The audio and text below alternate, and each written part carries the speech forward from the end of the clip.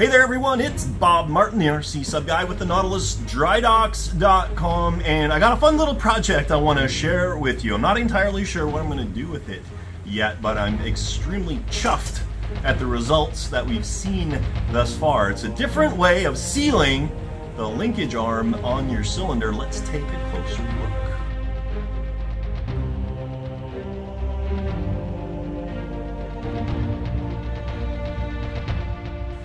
So what we've got here is something that I started playing around with probably 4 or 5 years ago, but my interest in it was actually rekindled by the engineering endeavors of Tom Chalfant, who's a good friend of mine and member of the Nautilus Drydocks team.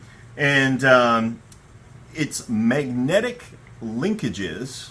But basically the idea is that the entire interior of the cylinder is sealed off completely from the outside. There is no puncture, there's no hole going through to the inside, so it's a purely magnetic linkage connector.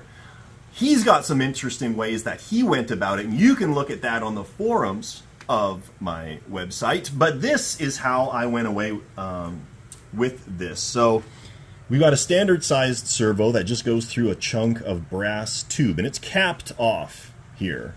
So sealed completely. There's no way for water to get in.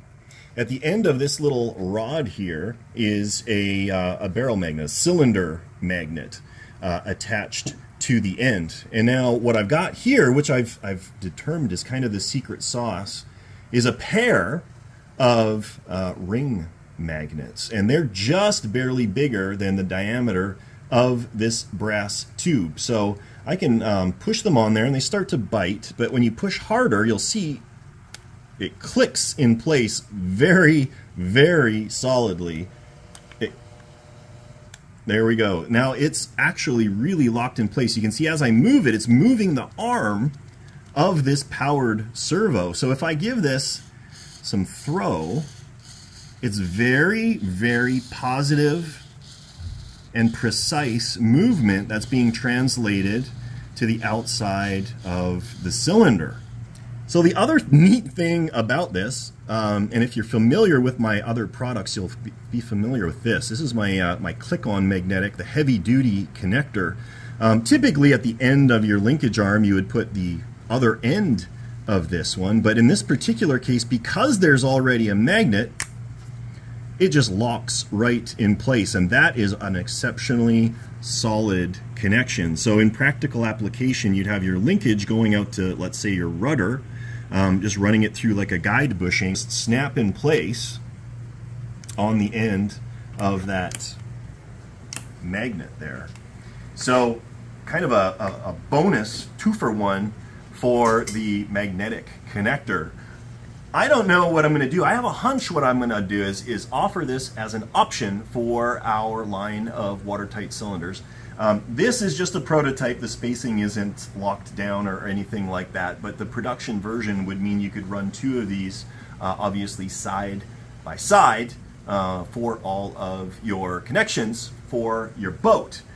So look for that coming up here in the future, and I think if we're lucky again, we'll see if we can maybe make this as a standalone product. So again, something I've been playing around with, or at least thinking about for years, but was pushed to action by the engineering feats of Tom Chalfant. So a big shout out to Tom for that.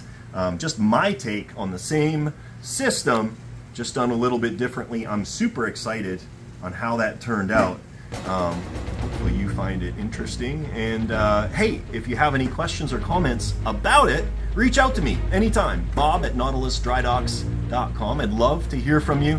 If you like what I'm putting out here in terms of the videos, please like, please subscribe. It helps me out a lot. I'm going to leave you with that.